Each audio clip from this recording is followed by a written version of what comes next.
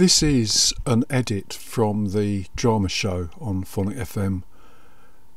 The computer wasn't working, so I couldn't edit in at the time little sound clips, extracts from YouTube, but I hope this will make a bit of sense. They do appear probably in the right places in this version. The local relevance of all of this is that there's going to be a conference about digital universities in Exeter University, middle of April, and as I said, I haven't got my Twitter in at the moment. Otherwise, I'd tweet a link to it. But I think you will find it if you go to the Times Higher Education website, THE. You'll find it, or I've linked to it on Twitter, Will789GB, and I think the MOOC scene, how relevant that'll be, I'm not sure, but I noticed that Coursera and FutureLearn are both part of the promotion. I think that's what it is. Their logo turns up anyway. I'll try and find out more about what they're doing, but it's just interesting what the point of view is about the MOOC, or whatever the MOOC became, or whatever words are used about it, because Udacity started out very much as part of that scene, 2012, I think. Not sure. I'll check out more on dates at some point. But I can't play it now. But if you look on YouTube for Exeter Expertise, why the public sector urgently needs to embrace society's digital transformation, it's posted by University of Exeter Business School on YouTube. I'll read that again. You have to type in all these words and you'll find it. Exeter Expertise, why the public sector urgently needs to embrace society's digital transformation. Because I have got permission to use a couple of sound clips from that. They're both about a minute, but I'll play them next week, assuming the technology's working, or I might put them into a tweet somewhere. The first one does include universities as part of the public sector, which I think is very welcome, because otherwise it just can sometimes appear that universities or academics offer opinions and guidance about all sorts of things, but the nature of the campus is pretty much fixed. Nothing much is going to change. So, for example, investment continues in buildings rather than FutureLearn or something like that. Industries that are most siloed really struggle. So if we think about the structure of our public services, we've got 430 councils, each surrounded by health, social care, police, ambulance, third sector and housing.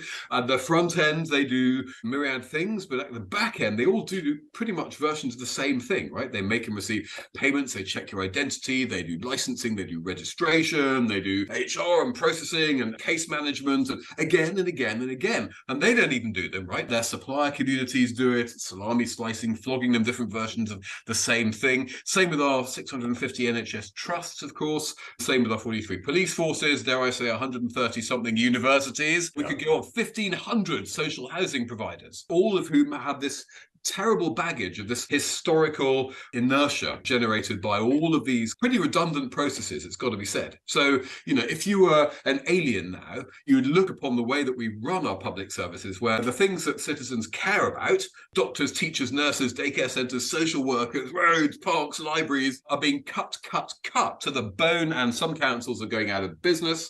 We are now having a national discussion, of course, about our 55 billion deficit, and we're finding now that the NHS appears to be on the brink of collapse. And yet here's one searing question for you, Toby.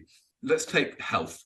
Imagine that we could quantify, put a number on the so it hasn't got far into that sort of discussion, but I'm just sort of seeing that that's a possible question, at least, that could be asked as to what will be the consequence of this conference and discussion. But then the other one is looking at local radio stations, and sees heart as a model, because they've centralised so many things, and that's apparently much more efficient than having a lot of local studios, all with their own HR department or accounting system or whatever. And I'm not quite sure about that. I think Phonic FM has got, or for example, and there's other ones as well. Devon Air, is it? One of my stations has disappeared. There's another one turned up. Regional radio stations, Hard FM Exeter, Hard FM London, Hard FM Hertfordshire, whatever. And if you're listening to Hard FM in one of those regional stations, you get local weather, local DJs, local advertising, local traffic, local gossip, local stuff for local people. Brilliant.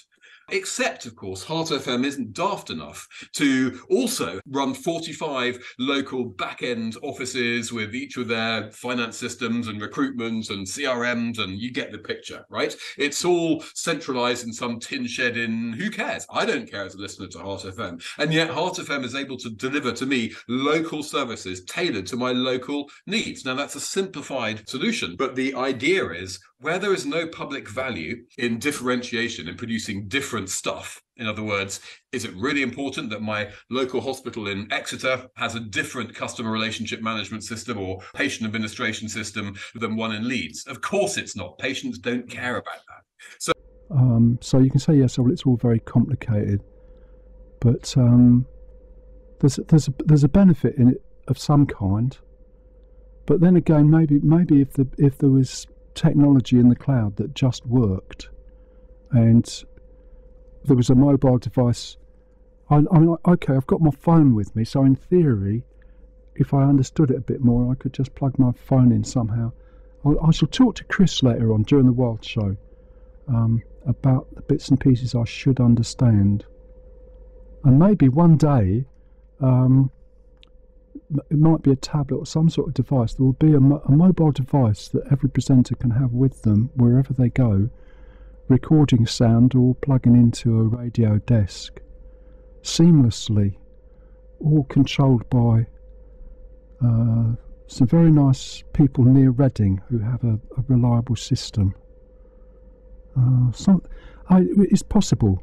If there's anybody listening from Devon or West Country Radio who've got ideas about this, that would be interesting, because it's all made up of little clips, bits and pieces. I shall play another track from